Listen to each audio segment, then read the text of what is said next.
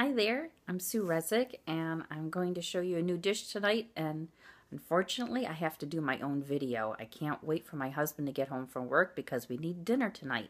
So here's what we're having. I'm going to make a shepherd's pie, and I've done a little pre-work ahead of time just for ease of showing you how to put it together. There's some things here that I think you already know how to do. So let's see how this goes. What I have here is a pot of mashed potatoes, which I'm assuming you know how to make mashed potatoes, but in case you don't, you take potatoes, you wash them, you quarter them. I don't peel. In Gerson, we're going to leave the peels on, and you cover them with a little distilled water, and you just boil them until they're tender, about 20 to 25 minutes. And I mashed these using grated fresh garlic and some finely chopped parsley. You can see the parsley that's in there. And I did hand mash them with, a hand masher. And then I finished it up with a insertion blender in order to make them a little creamier. I just couldn't do it good enough by hand.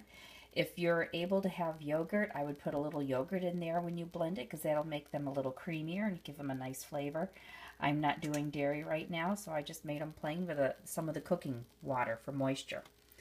The next layer is going to be sauce. Now, this sauce that I've made here is actually a combination of tomatoes, butternut squash, and garlic. This is a butternut squash, if you've not seen one before, and this is how I made this sauce last night.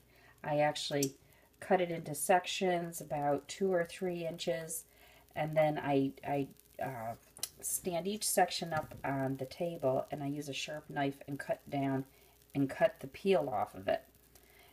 You hollow out the inside, you take the seeds out, and when I just had chunks of squash, no seeds, no peel, I put those chunks into a large pot, a large soup pot, and I filled in with tomatoes. I used probably a 2-pound squash and about 2 to 3 pounds of tomatoes. It's about equal portions of tomatoes to squash, and an onion.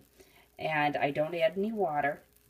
I just put the lid on and I simmer it, a good hour to an hour and a half until everything's nice and tender.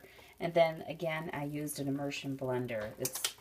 That's one of these guys that you just stand in, and that's what I did to get this really beautiful puree. And it really has a lovely flavor. And I did cook the garlic in with it too. I cooked a little garlic in for some flavor. And then in the bottom of my shepherd's pie, I have cooked green beans and yellow beans, the wax beans that I've put in there. I got some of those at the farmer's market yesterday that were organic. I cooked these in Hippocrates soup till they were nice and tender. So this is how I put together this casserole. So I'm going to pour some of this on there. A nice layer. We used to make shepherd's pie or shepherd's casserole when we had a family, and of course we made it the sad, oops, oh wow, there we go. Okay, well, yeah. The sad way, which was the standard American diet way, where the bottom had hamburger and the middle had canned vegetable soup or tomato soup, and then the top had instant mashed potatoes. So that probably wasn't the healthiest of choices. So now we're making a healthy version, a Gerson version. And there, got my sauce all filled in nicely. And then I'm going to top it with mashed potatoes. So let me bring these over, and we'll just scoop that on top. And having just made these, they're still hot and soft, which helps. This is one of the reasons why I had to hurry up and get this video made, because you know what happens. If you let potatoes get cold, they'll never be soft again, no matter how you warm them up. So I needed to get this put together. And I'm not used to doing it one-handed. Alright. This is going to be really tasty. And I put a lot of garlic in, the raw garlic, when I did the potatoes.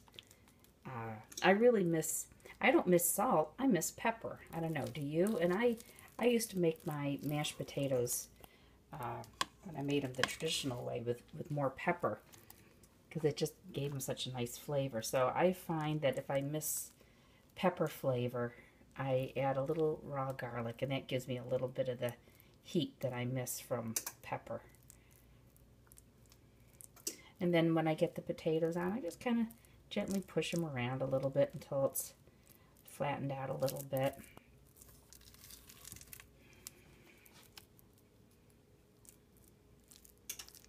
There, it's going together very easily. And that's it.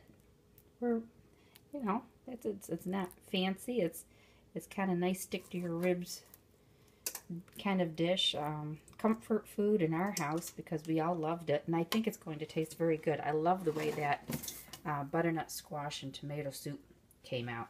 So that's the casserole right there, and it's made and ready to go in the oven, and we'll heat it up.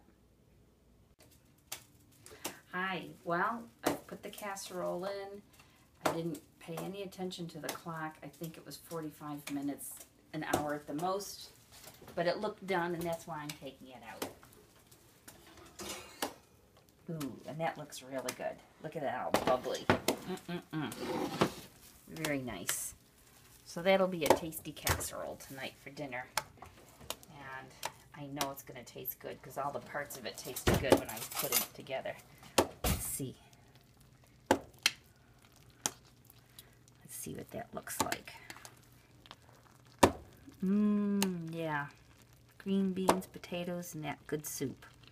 All right, that's it. I hope you, I'll put the directions and the approximate amounts in the write-up under the video. So if you didn't get it, I know this is a little different than usual, but at least you'll have it to go by then. Okay, thanks. Good luck. Have a good night.